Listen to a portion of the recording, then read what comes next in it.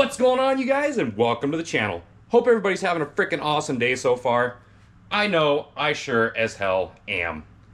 This week, we hit 1,000 subs. In fact, we are way past 1,000 subs. We're about 1,050 subscribers at this point. And one thing I want to point out, it only took 5 months. 5 months, that's unheard of. Like, I'm almost standing here completely speechless. I don't even know how to make this intro. I am so flabbergasted. So I just want to thank you guys so much for the support. Without you, it wouldn't be possible. This is a dream come true for me. I want to thank you guys so much for the support. The beautiful comments, the wonderful constructive criticism. I've learned so much from each and every one of you. I wish that I could get something for each and every one of you. I really do. I wish I could reward each and every one of you, because without you guys, again, this would not be possible. So with that little rant being done and over with, we're gonna go ahead, we're gonna take a look at an old school HP. This thing released all the way back in 2003, so this girl is definitely getting old. This was brought to me by a viewer who asked me to feature this on the channel. He does not want to disclose his name, and that's perfectly fine. But he does want me to get this PC up and running. This is his childhood PC. He said it's been sitting in his basement for like 15 years. So there's no telling what we're going to be getting into with this PC. I hope that we can get this thing up and running. We're going to go ahead, we're going to take a look at this thing, see what we're getting into, and pray that we can get this thing up and running. Again, thank you guys so much for the support. I cannot believe where we are at in just such a short amount of time. Let's get into the video. Alright everyone, this is our PC in question. We are looking at an old school HP Pavilion 764N. As far as I know, this thing came out all the way back in 2003.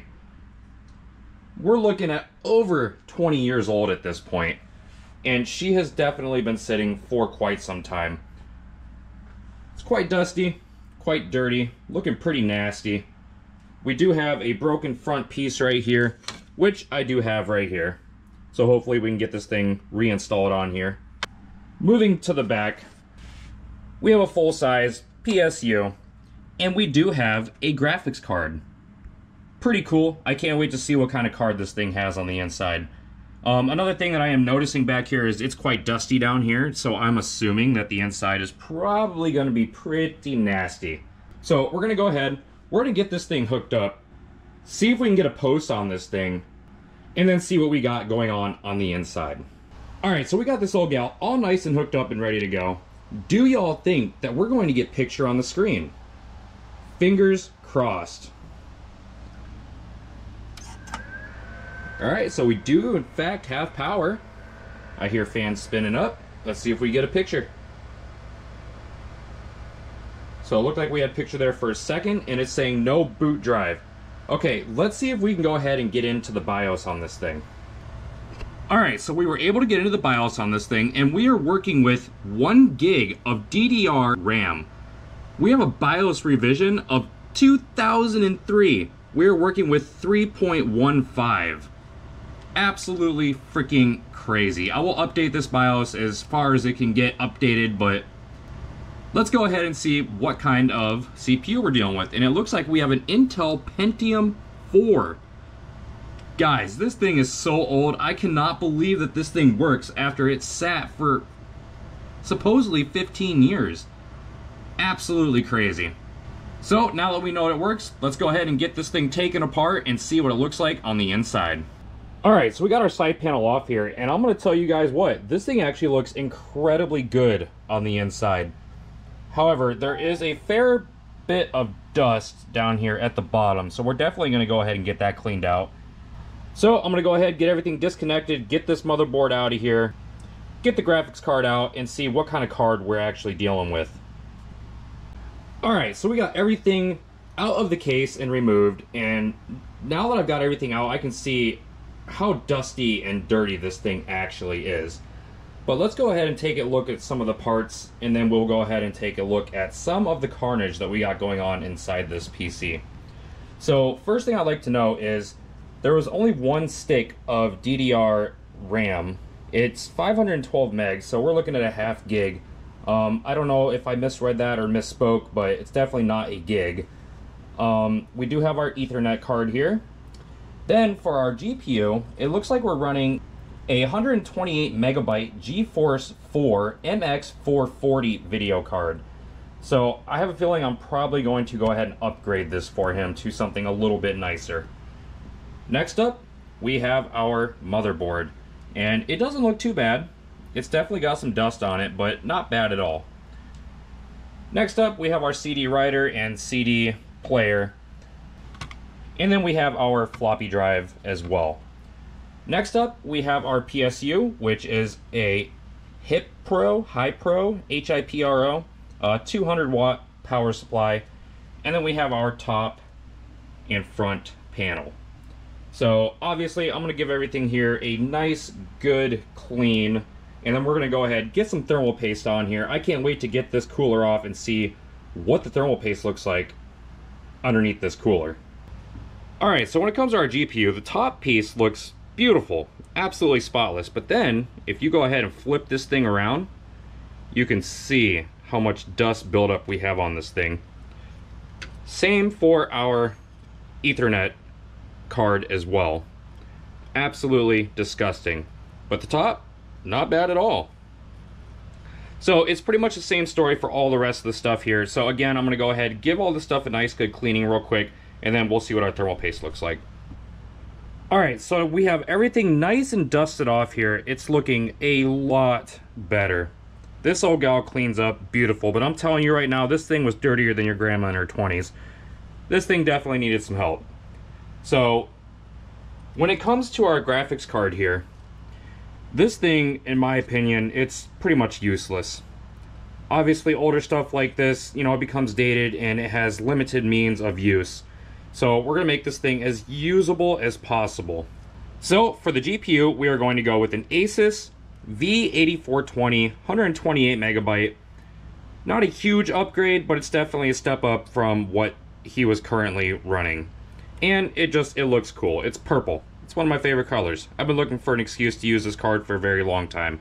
One thing that's kind of unfortunate about this card is one of the fan blades is broken on the cooler, but should be perfectly fine. I did confirm with the viewer that it was fine to swap this card in, and we are also going to swap in some extra RAM as well. So let's go ahead and take a look at that. Alright, so in terms of RAM, we're going to be going with 512 megabyte sticks. It's going to be 1 gig total of 400 megahertz DDR RAM. This should be a significant upgrade, so will absolutely help it run much, much faster. One thing I wanted to touch bases on about the GPUs, when it comes to the V8420, it is a lot more powerful than the original graphics card that we pulled out of this old gal. Back in the day, this would have been considered a high-end card from the GeForce4 Ti series. The MX400 is considered just a budget, entry-level GPU. So, I forgot to mention that, but I just wanted to make sure and touch bases on that.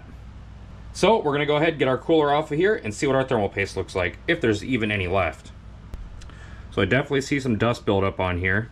However, this paste definitely does not look that bad considering how old it is. That's crazy. So let's go ahead and get the CPU out of here and see what it looks like. So this thermal paste, it's still pretty goopy. It's almost as if this thing was used and then just stuck away. I don't understand. We have a little bit of dust going on right here. Not a big deal. But the thermal paste, I'm not gonna lie, it's still got some life left to it, it seems. It's still very goopy. That's crazy. Let's go ahead and get the CPU cleaned off. Alright, so we have our CPU all nice and cleaned off. Some of you might notice the fact that this is very AMD looking when it comes to the pins on the CPU. So, in the very early 2000s, they stopped doing this. Right around the introduction of the Intel Socket 775. This is known as PGA, or Pin Grid Array. The design where the CPU itself has pins that plug into a socket instead of having contacts on the CPU. So very cool to see something like this. You know, I don't get to see stuff like this every day, so pretty darn cool. Anyways, we're gonna get this thing back in here, get some fresh thermal paste on here, get our cooler cleaned off, and get this thing back together. Alright, so we have our nice thermal paste gonna go on right here.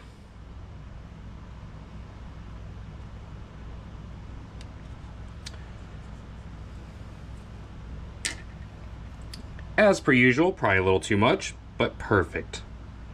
So let's go ahead and get our cooler back on. Alright, so before we get this thing back together, I just wanted to go ahead and touch bases with you guys on how well this case actually cleans up. It looks phenomenal. This thing looks absolutely incredible. Unfortunately, with how long it's sat, it's definitely got like some discoloration and some stains here and there. I'm not sure if you guys can actually see that on the camera, but aside from that, this thing, it looks amazing. So with that being said, we're going to go ahead and get this thing back together. When I come back, this thing is going to be ready to test again, and then we will go over the operating system that I plan on putting on here. Alright you guys, so we got this thing all back together, and she looks absolutely incredible. I love these old school retro builds. This thing looks so freaking good. One thing that I will say is the fact that I wish I could do some kind of cable management in here, but there is absolutely no room for cable management. But let's take a second and appreciate how well this thing actually cleaned up. I was able to get all the gunk off the front. She looks incredible. So I have a 60 gig hard drive in here from 2002, and I'm hoping and praying that this thing actually works. Before we actually get into the operating system, we're going to see if this thing powers up. And when it does, if it does, I'm sure it will, we're going to go over the operating system that our viewer has picked for this system. So let's go ahead and turn this thing on and see if we can at least get into the BIOS here. So right off the bat, we have power.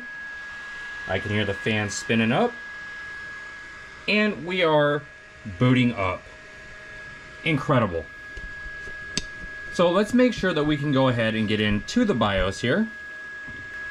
And straight into the BIOS. This thing is going to run absolutely phenomenal. So in terms of our operating system, he decided to go with a Linux distro called AntiX or AntiX. Depends on how you want to say it or where you're from. We're going to go ahead and get that installed on here real quick. See if we can get into AntiX and make sure that this thing is fully functional. He has, however, asked me not to install any games. He doesn't want any drivers installed, which is perfectly fine with me. He just wants me to get it into the operating system and make sure that this thing is functional. So we're going to go ahead, we're going to do that, and go ahead and go from there. Alright, so we have our hard drive installed. Let's go ahead and see if we can boot into Linux. Fingers crossed, you guys. Let's frickin' go. Alright, so we do have our boot screen here. And it looks like we have AntiX.